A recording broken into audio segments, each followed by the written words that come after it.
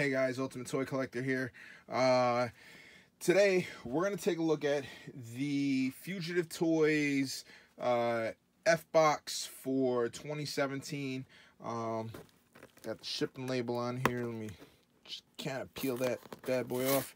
I did kind of cross off my info, so no worries, but still like to take that off. Anyway, I was pretty excited when I saw that the F-Box was going back up. You know, they had kind of stopped it for a while. I think people were giving like death threats or some crap like that. So when I saw this was back, I did order it. Now, I did miss out. There was a bigger F-Box, which I missed out on, or I didn't see. I'm not quite sure. Either way, I didn't get it. And then there was this F-Box, which was 30 bucks. With shipping came to like $36.95. And I've got it before, and I did get some pretty cool stuff. I got like some like retired like Christmas pops, so I thought it was pretty cool. I was like, all right, let me go in on it, and I'm pretty sure I'll get something cool. I've seen some of the boxes. My hopes aren't high, but let's see what we got. So we're gonna bring back the claw. Let's be careful with this, because we don't want to rip whatever's in here, or put a nice little cut in whatever's in there. By the way, happy holidays, happy new year to everybody. Wish everybody a safe and happy and healthy 2018. No room for the haters here. All right, so here we go. So we cracked this F-Box open. It's been sitting here waiting for me to dig in, and finally it is time. Let me actually fold that back there. All right, so this one. Let's see what we got over here.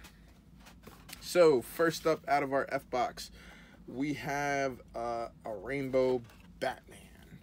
This is, I don't even know if this is orange or yellow, but I want to say something, but I don't want people to get offended if I say it. But yeah, I don't like these Batmans for whatever reason. You know, collecting all the different color ones wasn't really on my priority list when they came out, and it still isn't. But nonetheless, we got a Batman. So we're going to set him off to the side. We have a glow-in-the-dark exclusive Frost Giant, I'm assuming, Loki. This has been up off and on their site for a while. I guess if I had to get one of these, I'd rather it be the glow-in-the-dark one. Never picked them up, so it's pretty cool. Glad to add him to my collection, I guess. I'm hoping this isn't the only thing of value in this damn box. We got a Han Solo.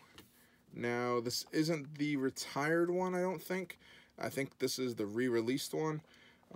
So, value's like $8. Alright, I already have them, but thank you. Got some more paper on this bitch.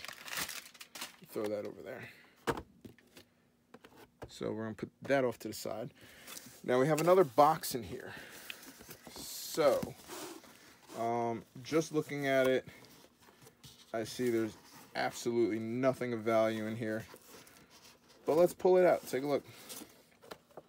Greedo. When Greedo was first re-released, I ordered 2 of them, so now I have 3 of them. And yeah, I think this is the re-released one. I think the original one has the blue lining on the box there. So he will go great with Han Solo. A line that I don't collect. The Elder Scrolls High Elf. I could give 2 shits, and I'm assuming this goes for like $2. Chloe from The Secret Life of Pets. Now, I did like the movie. The movie was pretty cool. Me and my daughter have watched it a few times.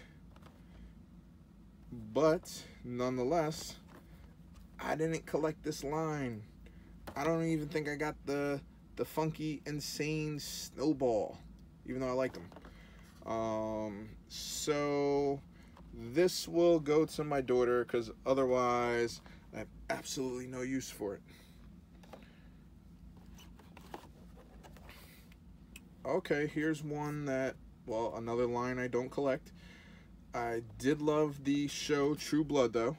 Alright, watched all the seasons. And I did like Bill Compton. So, even though I don't collect the True Blood line, I will take a Bill Compton. I've never seen him. Even though I would like Lafayette. Or, Alcine. Alcine was a shit. So, I guess that's two things in this box that are cool. Oh my god. Oh my god. Oh. Oh.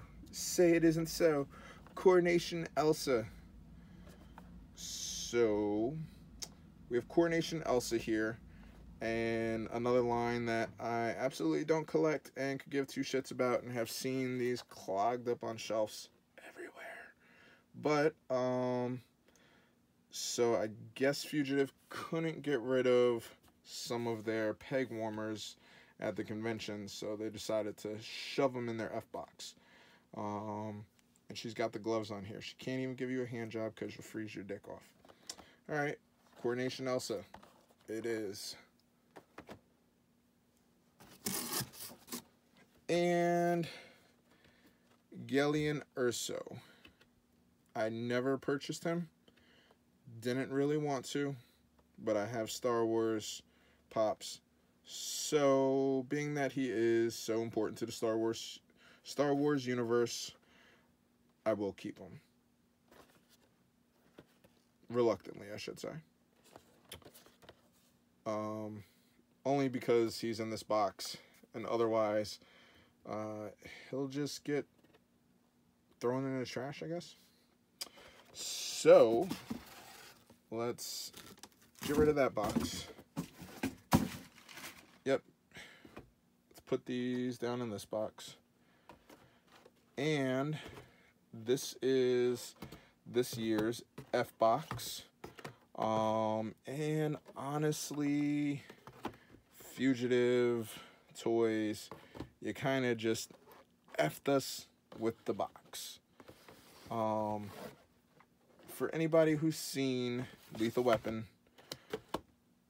they fuck you at the drive-thru. Every time you go through, they fuck you at the drive-thru.